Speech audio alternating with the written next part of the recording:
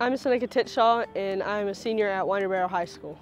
I've played softball since I was 3 years old, and it's taught me a lot of life lessons, and I've met some of my best friends.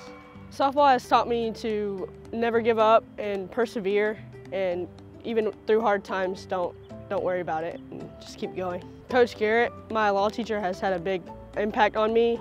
He made me want to pursue my career in criminal justice, and someone that I can always count on outside of school. In senior year softball, I hit my first home run against Appalachia. I scored the only run that game.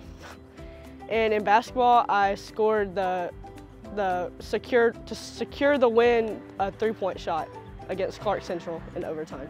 I plan to attend the University of North Georgia to pursue a degree in criminal justice to become a game warden. I'm an honor graduate, and I will graduate with hope. I would give myself advice as a freshman to always take chances and don't be afraid to ask for help or meet new people.